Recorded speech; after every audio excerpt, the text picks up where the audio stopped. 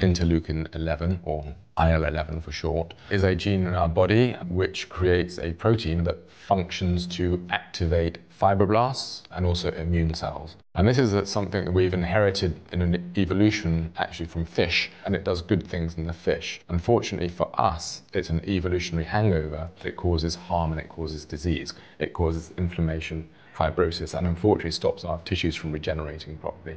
What we found back in 2016, 2017 was that people had mischaracterized it. And so we were the first to describe this gene as a pro-fibrotic, pro-inflammatory factor in the heart and kidney, and went on to show that it did this in multiple tissues. And from that, our new study into aging developed. So the segue from what we were studying, which was fibrosis, tissue scarring, to aging, we just happened to do an experiment, and we just suddenly noticed that our favorite gene that we were studying already was really high in an old animal. And so we studied it across ages in mice. And lo and behold, this gene, which we know does bad things, is going up in all tissues in the mouse with age.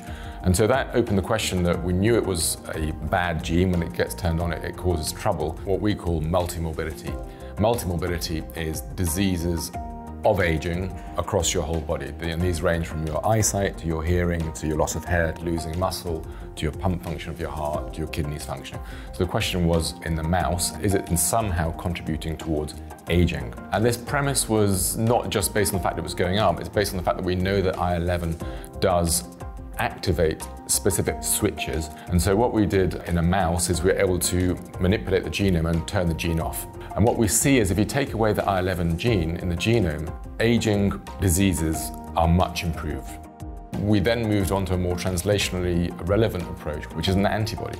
And what antibodies do is they will bind to a substance, in this case IL-11, and mop it up. So we took our mice when they're about human equivalent 55 years old, which is 75 weeks in a mouse, and we gave the injection and we said, what happens? It does the same thing. The mice had stronger muscles, they had better lungs, they had better skin, they had better hearing, they had better vision. So they had multiple improvements by a therapeutic intervention. So not only can we do it by deleting the gene from birth, but we can do it with a therapeutic, a drug given late in life, which opens up this possibility of now taking this to humans.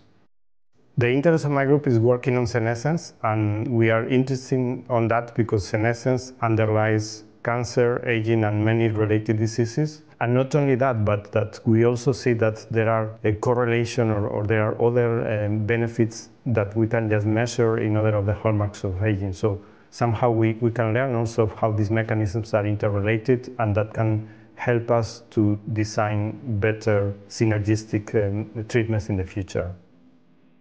One of the most important things, I think, and discriminators that we have in what we've done here is we've shown that with a single reagent, anti-IL-11 therapy and antibody, we can improve health span and lifespan. The target population for anti-IL-11 therapy is the world, but much prior to that, we're going to have to get through testing efficacy in human trials, which are difficult to fund and have regulatory issues. But yes, I do see strong translational potential. The genetic data, all the data from the animal studies, all points to a promising safety profile.